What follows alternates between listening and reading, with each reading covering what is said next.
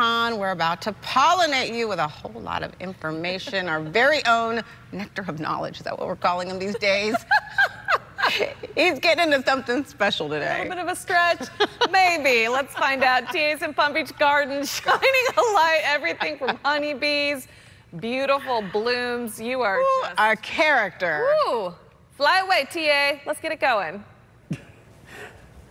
Good morning. It is Pollinator Week here at the Palm Beaches, and we're at Palm Beach Creamed Honey, and there is honey stacked to the ceilings in this place because they're at the peak of their honey harvesting seasons. Sierra's here, and you have, I'm looking at the hives behind me, you have stuff from all over the Palm Beaches and the Treasure Coast. That's right. We keep bees within about a 2-hour radius, and we are in peak honey extraction mode. We've harvested over 6,000 pounds of honey just in the past 3 weeks. So it's a little intense. We can't even move around in here. This is our place this morning. I want to go down here to what's on the table, and a lot of this charcuterie, a lot of the hamburger, a lot of this stuff wouldn't exist if there wasn't pollinators. Kind of take us through that. That's right. We all know that bees make honey. That's the most obvious food we get from an insect.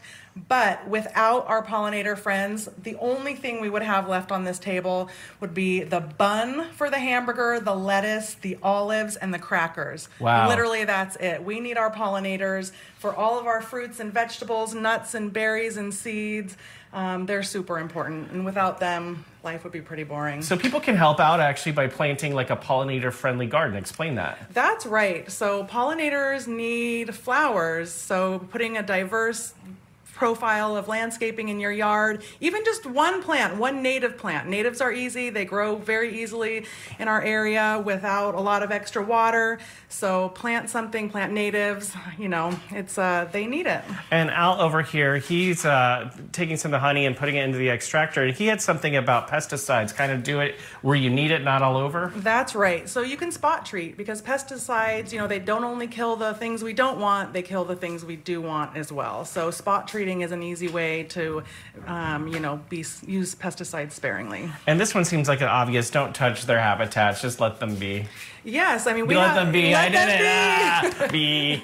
So we have over 300 species of native bees just in Florida, wow, and over 4,000 species of native bees in the United States. Most of them are ground dwelling, so letting your leaves fall to the ground and leaving them there, leaving sandy patches undisturbed.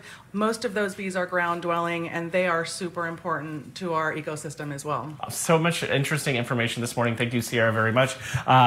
If you have something you want us to shine a light on, you can email me at shiningalight@wptv.com. And for a Friday, Ashley and Holly, I feel like I look fabulous. You look fabulous. Just for a Friday. You always look fabulous. You know what? My girls and I, we've had an opportunity to spend time with Sierra. She showed us her whole setup, and she taught us about the queen bee, the importance of the queen bee. And so now I tell my kids I'm the queen bee. They didn't already know? Don't mess with mama. They knew. Come on. Thank You're you, the queen bee. You're not Beyonce, Holly. Have a great time. We'll be right back.